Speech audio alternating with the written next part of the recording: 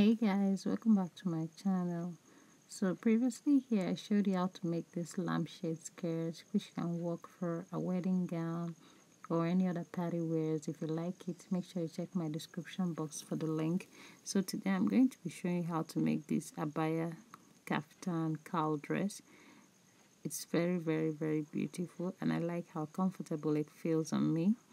And I hope you guys like it as well. If you want to know how I achieved this, make sure you watch to the end and don't forget to like and subscribe to my channel for more interesting videos, and also make sure you leave your comments on the comment section below. Let's get going. So here the first thing I made was a dress pattern, basic long dress pattern. Just for clarity purpose, you don't need to do this before you create this look, but I'm just going to show you. This is the full length of the skirt from the shoulder down to the ankle. So when you're done making this, you're just going to mark the neckline. I'm going to mark 4 inches at this place and then 4 inches down as well. So you go ahead and mark your neckline. After marking your neckline, you need to, as you can see, I've marked it as 4 by 4 inches. And the next thing I'm going to do now is to add the sleeve to it, and I'm just going to add 11 inches to it. As you can see, I added 11 inches, which is somewhere around the elbow line. From this line here down, this is 11 inches. And then the next thing I'm going to do is to mark 3 inches down like so. So when I'm done marking my 3 inches, as you can see it now, I'm just going to mark the round sleeve of the elbow measurement here. So when I'm done marking it, as you can see,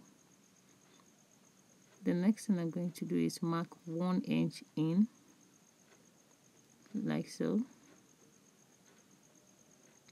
Then I'm going to connect from this point I marked 1 inch down to the ankle line. So now that I've done that already, as you can see right here, I'm just going to smoothen this angle a little bit so that it doesn't look too sharp. So I'm just going to make a curved line around that place, as you can see. Good. So the next thing I'm going to do is to adjust the ankle line of my abaya dress. I don't want it to be cowled throughout this area, so I'm just going to remove the cowlness here by retracing this line here. If you want yours to remain like this, it's very okay, but I'm just going to mark 8 inches up here. Then I'm going to retrace this line to join this angle like so. So now that I'm done doing that already, the next thing is to add 1 inch seam allowance upwards, and then at the shoulder line I added 1/2 inch seam allowance, and at the sleeve line as well 1/2 inch, and I connected all to each other. Then the next thing I'm going to do now, as you can see how I marked and connected everything, so you go ahead and do same to yours. So the next thing I did was to cut out my front piece and placed it on a fabric for the back piece. Then I marked out 1 inch here for the slit and the button for my neckline, because I need to be freely moving in my abaya. That's why I did this.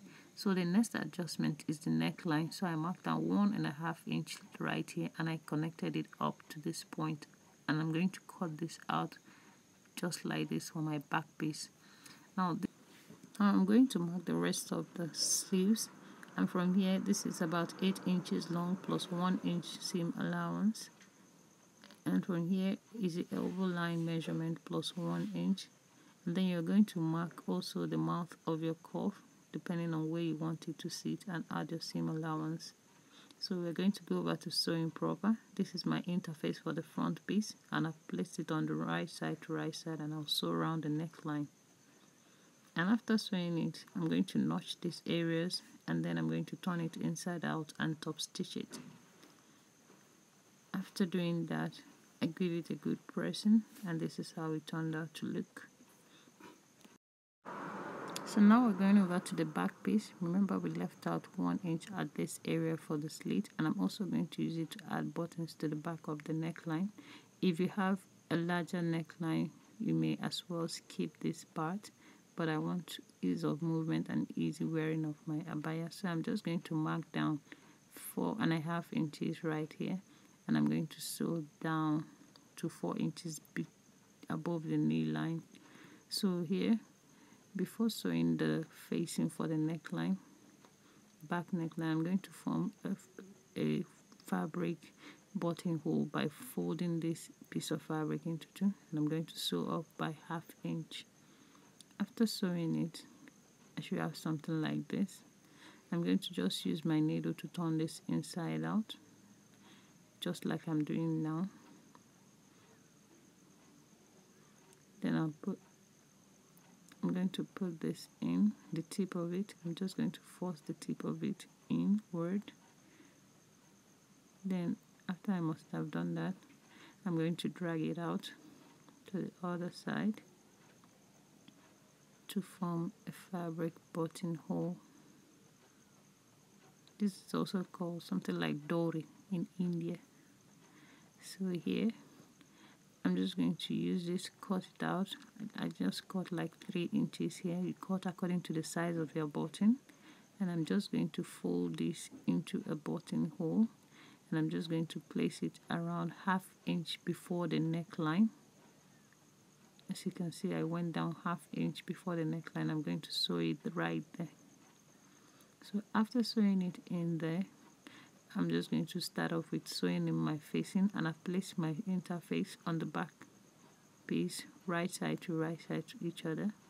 I'm going to sew down the neckline and at this area as well. And I'm just going to make sure that these stitches here matches with the one on my interface. So as you can see, when you're done, it should look like this. When you turn it inside out, then you sew on your button. Then the next thing I'm going to do is to join the front and back piece together by the shoulder line and by the side seam. After doing that, the next thing to do is to notch this armpit area to release tension. Then after I must have smoothened out the pressure here, I'm going to sew in my sleeve by sewing this area out and hemming the mouth of my sleeves. After doing that, I'm just going to install the sleeves right here and then hem the bottom of my abaya, and it's simply ready. Thank you guys for watching. I hope you like and subscribe to my channel. See you guys in my next tutorial. Don't forget to share my videos and join us on Facebook on Sewing Bee Niger. See you guys in my next tutorial. Bye.